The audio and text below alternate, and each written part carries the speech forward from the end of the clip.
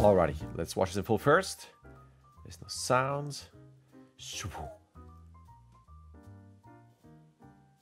Nice. I like that. You got the tooth here. That cracks me up. It's cool. That little things here and there. I think it's definitely a lot tighter. I think you mentioned something here about the head movement when he splits. He's not super happy here. I don't know. I would just maybe.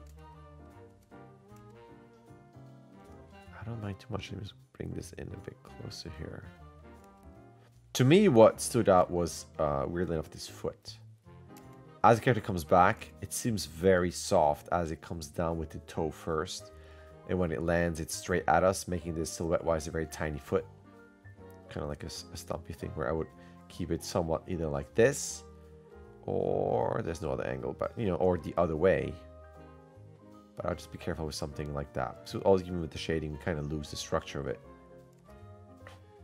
I think there's something ever so slightly soft when he lands here. And I know this is not a heavy chair and it's definitely not bolted down. It has to move. So this is a comment that I would say I don't even support it 100%. But my feeling is that I will personally go in there and add a little bit of a linear key through there so it doesn't feel like it's just softly coming into this. I think what also adds to the softness is how that chair eases out of that position here. Again, not that this is made out of paper, but I would just think that there would be a harsher, faster impact. And you might argue, yeah, but it's the butt that gets to it first, and only then is it reaching the backside, and that's why it goes up. I can see that imaginary conversation, but there's something where subjectively I would give this just a slight harsher feel.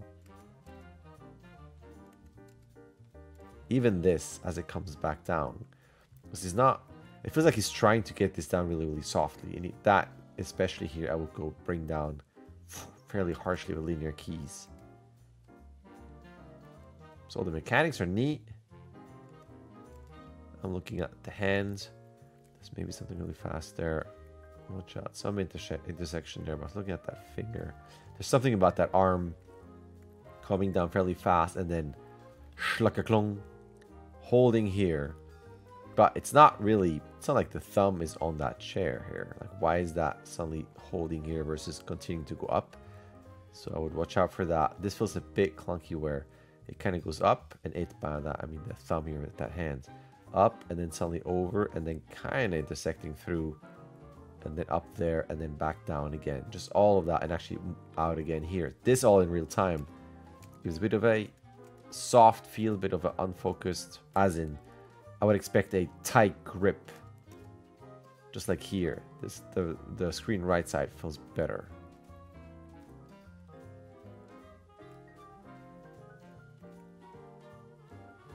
Yeah, it feels better. It has some soft moments every now and then, but I feel like it feels better. That to me is the main part. The other thing that struck me was a hard hit on that head, which when that head goes down, it has that whip boom feel to it. So as that chin goes down here, visually it just reaches that height, which it kind of stays there. Then it goes up. It has a little bit of side to side, just a little bit there. But if you watch this in real time, it's a fairly snappy thing where I feel like that will be faster, and the snappiness is what we need here as it hits that and the snappiness in the chair.